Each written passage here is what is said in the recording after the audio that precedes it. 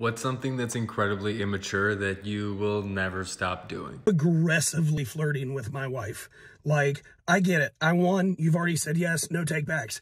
But I am going to flirt with my wife and hit on my wife like I'm a 13-year-old boy. I am going to continue to make very inappropriate innuendos and use really cheesy pickup lines on somebody who has already said yes. Do you like raisins? How do you feel about dates? Are you a parking ticket? 'Cause you have fine written all over you. If you were a fruit, you'd be a fine apple. Okay, yeah, that one actually is pretty bad. But that's the thing. I love seeing guys who absolutely love their wives. But when you see a couple that's legit ride or die, like old lady, old man kind of thing, it is the coolest thing ever. 'Cause that's my best friend. And there's so many people who don't get it, but that's what makes it work. Like, when you're married, you have history.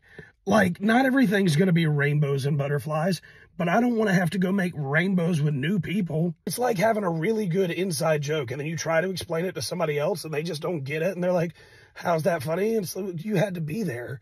Like, that's the history part of marriage. You had to be there. You had to know what happened for it to be fun. I love flirting with her and then her being like, what'd you do wrong? Or what do you want? Nothing, just you.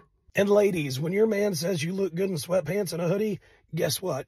You look good in sweatpants and a hoodie. All that frou-frou lingerie stuff, it's kind of like wrapping paper. Sure, it looks good on the outside, but all your man's worried about is what's in that box. That's the thing with marriage life. You get to the point to where there's a respect for your body, because I've seen you without clothes on for medical reasons. There's something to be said about a man or a woman who's not willing to try something new because you got high blood pressure. Yeah, you stay married long enough, she'll tell you to chew up that pill. Yeah, you might want to take a Viagra and a Boniva, because I'm about to wear them joints out. And that's the thing. She's going to steal the covers. She's going to tell you how to drive. She's going to drive you crazy.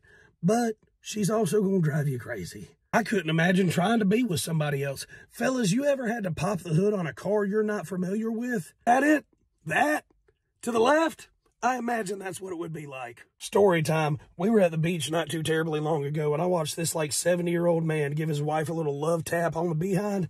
That's marriage goals right there. I want to be that happy, and the only way to do it is to not lose it, so I'm not going to stop aggressively flirting with her.